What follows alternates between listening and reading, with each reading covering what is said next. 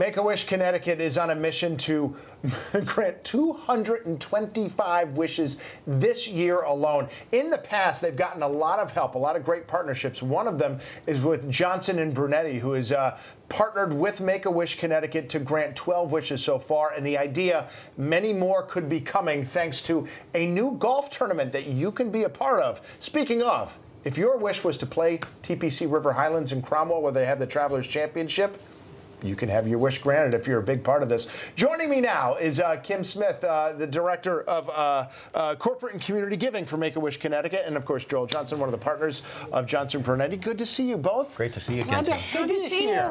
And glad to have you both here to talk about what a great partnership this has been between Make-A-Wish Connecticut and Johnson Brunetti. Why don't you just talk about how it's gone so far? Well, we're really excited to always be involved in Make-A-Wish. We've granted 12 wishes now, so for the last about 8-10 years we've been involved with Make-A-Wish.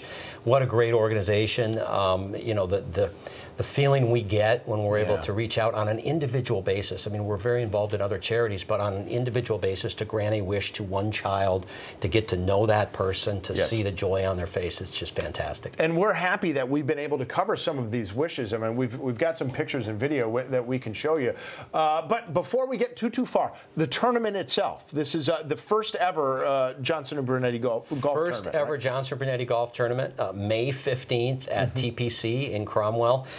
We still have some open spots, and it's a great course to play if you're a golfer. I'm not much of a golfer, but if you're a golfer, it's a great place to play. Yeah, I mean, why wouldn't you want to do it? Now, we're looking at Madison. This is a 16-year-old Madison from West Hartford. She beat non-Hodgkin's lymphoma. She had a desire to be a pilot. So what do you do at Make-A-Wish? You took her over to Brainerd Airport. She got to sit in the cockpit of a personal plane. She got some lessons on a really cool-looking flight simulator.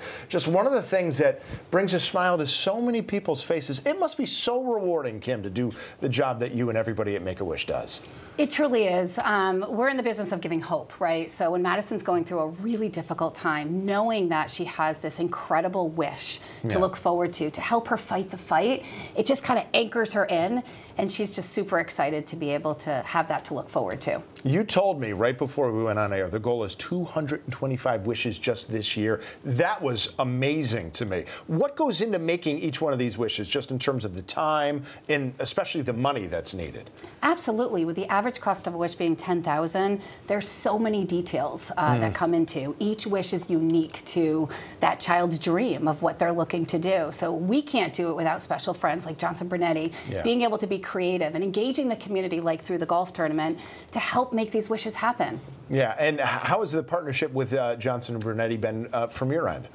They have been incredible because they're all about community, and that's what Make-A-Wish is all about. We started out with a young boy that was looking forward to a wish and was going through a really hard time, and it was the community that jumped in, and that's what Johnson Brunetti does for us all the time, that they hear about these wishes and they're all in, and that's where this golf tournament came up. They're like, we want to help grant more wishes this year. What can we do? Yeah. All right. Yeah. Let's talk more about this tournament in the last minute that we have. Once again, it's May 15th, TPC River Highlands. How many more spots are still available for people? We've got about 15 more spots. So anybody that wants to play, it's an amazing course. Any golfer knows that it's an amazing course, right? It is the course where the championship is, the Travelers Championship is every year, and you can't just get down and play. So we want folks to come along. It'll be a great time raising money for an awesome cause, which is Make-A-Wish, and I can't imagine a better way to spend a day. Yeah, let me tell you, I've gotten lucky to play at one time, and just being able to play the 18th hole with that natural amphitheater right there, just imagining you're there winning the Travelers Championship, it is well worth it, and I can't imagine